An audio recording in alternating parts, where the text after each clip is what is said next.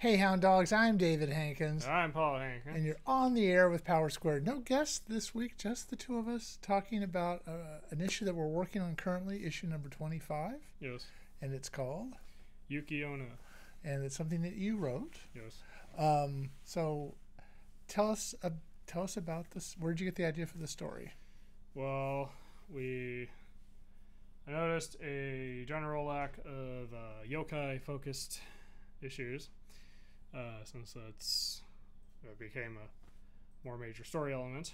And I was also trying to think of something more action oriented. Char and I got the idea to do two simultaneous storylines. Concurrent, yeah. Yeah, where Gordy and Eli have their own adventures that are occurring at the same time. So it also shows the effects of them trying to use their powers at the same time. Which they can't do. Yeah. So unless it's a power only they have. Yeah. So for the story, I took a little inspiration from JoJo Part 5, okay. Golden Wind, specifically the White Album arc. Okay. Both the manga version and the anime version. Okay. And that also happens to be one of my favorite fights in the series. Okay. So I realized Yuki-Onna is a yokai that's associated with ice. Okay. And has been depicted in various different forms in Japanese media. So I thought about playing around with that. Okay. And that's how I arrived at the story. Okay, so what was about this fight in JoJo's that was your favorite fight? What makes it that? Well, I'm not gonna be like analyzing the deeper stuff of JoJo, but what's cool about it is for Giorno and Mista, that's a really good showcase of how well they end up working together. Like they end up trusting one another. Gacho is a really entertaining villain, and his stand White Album, or White Ice in the localization, is a very unique and interesting ability, because he can freeze. He controls ice, but he can also freeze the world around him to the point where he alters states of matter. Okay. And it's also very tense because of how Mista does a lot of the heavy lifting in the fight, but he figures out Yacho's weakness and tries to exploit it, but then it doesn't work, so he has to try to exploit it a different way, and then it finally works. And then when Giorno helps defeat Gacho, it's very satisfying. And a lot of elements just come together really well there. Okay. So that was the inspiration for the fight in the book.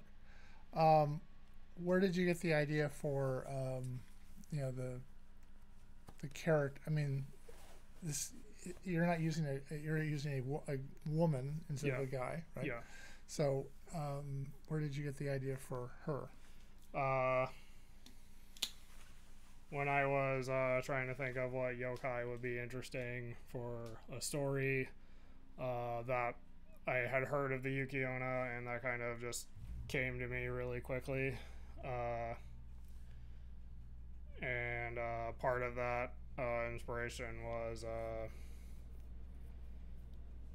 Yumi from the Senran Kagura series. Okay. Specifically, she has a personality that could kind of match that. Okay. And there wasn't really too much honestly. Okay. Okay. It just kind of came to me. Explore the writing process. Yeah. Did you go through a lot of drafts of this, or was this like first time, boom, it's great? Well, I had to go through a couple drafts of the outline, as I was trying to get the fight down and having it all make sense and fit what we had established with Power Squared, and also try to figure out how to play around with those elements, while also planting something at the end that could come up in a future story if we needed it. Okay. Then when I was doing the script, it was like, how do I make this fit in 20 pages? Yeah.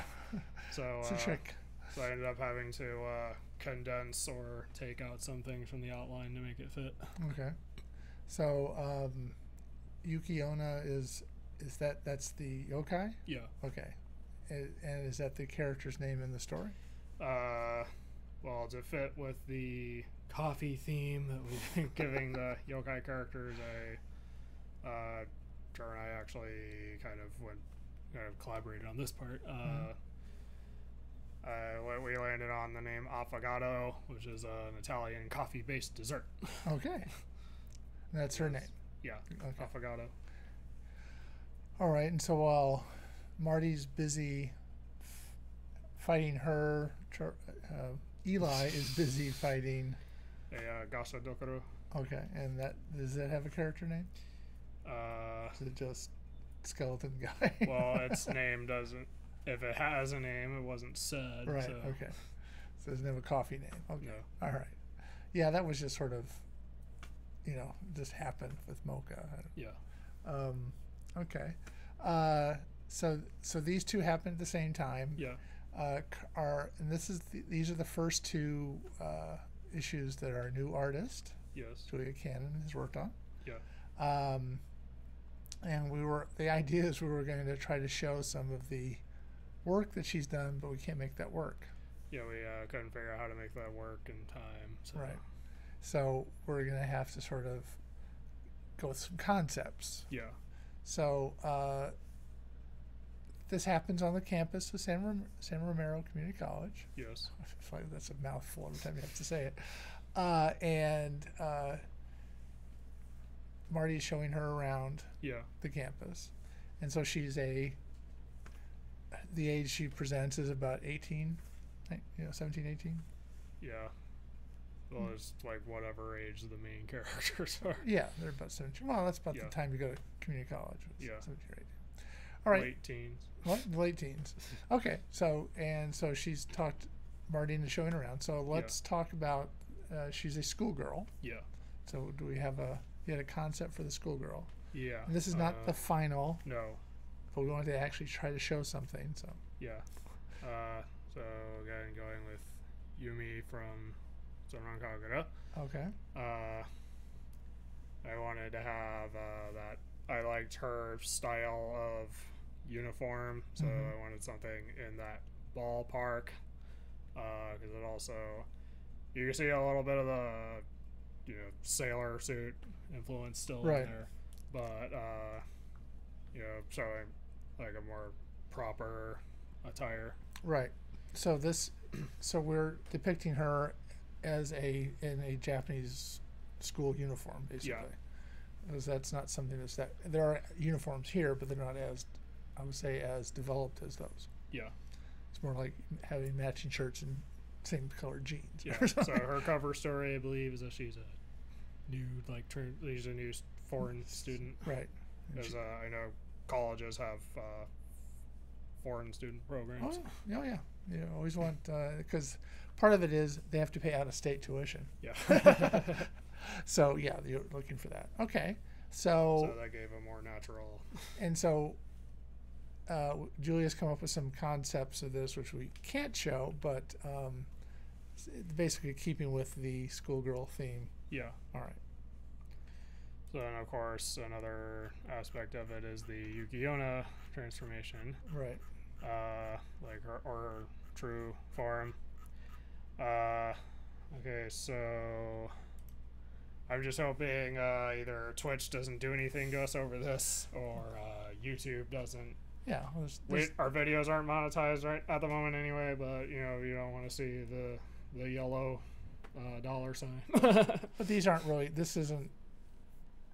You know, it's racy, but it's not. There's no nudity involved in this. No. So I think we'll be okay. Or I guess suggestive might be the better word. I think that's. Anyway, so again, going off of Yumi, but this time her shinobi transformation. Because of how it deal, she's sort of based on her shinobi form is based on the Yuki-Onna in a sense. Okay. So, and she uses a lot of ice powers.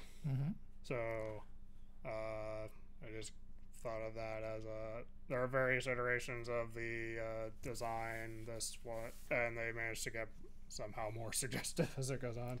Right. But this one also is dynamic visually.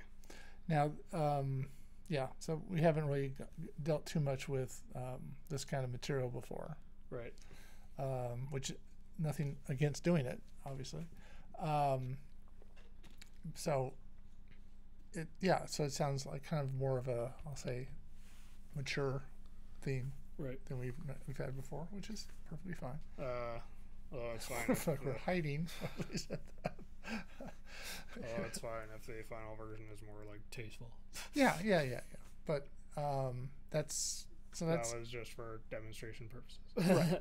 That was the. Yeah, you have to have something to base it on. Yeah. Right. Okay. So this is being worked on now. Yes. We really have I'll say a solid 5 pages. Yeah. There's like 3 that still need some work. Yeah. And this will probably be the last of the issues that are worked on this year. Yes. Because it'll probably take till the end of the year to get them done. And I'm guessing these will be out in 2025. Probably. Yeah. So something to look forward to. Yeah. But that's kind of how we're trying to work ahead, and we're trying to have stuff that we can rely on later. Yeah. Right. So it's perfectly cool. All right. So anything else you want to say about the story? I'm not sure exactly. Okay. I guess I don't know, hoping it comes out well. yeah, me too. And I think the idea was we might do we want to do a Kickstarter next year and have it be sort of a trade for 7, 8, 9, 10, but we also may throw this in as well as the newest issue. So hopefully it'll be good. Yeah. No pressure on Julia to come up with something good. But anyway, all right. So anything else? I think that's about it. Okay. Just want to point ahead, next week we're going to be having our comic book club. So if you're watching, it's going to be this book. Yes, Freyrin, Beyond Journey's End. And so if you want to read along, it's book 1. So hopefully you'll want to tune in for that. And then after that, we're having our team meeting at the end of the month. Yes. Or, 29th. So that's pretty much the end of the month. All right. I was also given a correction. The Gashadokuro doesn't have a coffee name because he doesn't have a human disguise. Okay. Perfect. He's a skeleton. Yeah. I think we're giving too much away with that. Right. So if you're watching this on YouTube and you like this, leave a like, subscribe if you want to see more, and comment Yuki-Onna. Yes, and we hope you'll want to look forward to this issue coming out. As I say, probably 2025. Yeah. At this rate. All right. So until next time, I'm David Hankins. I'm Paul Hankins. And you've been on the air with Power Squared.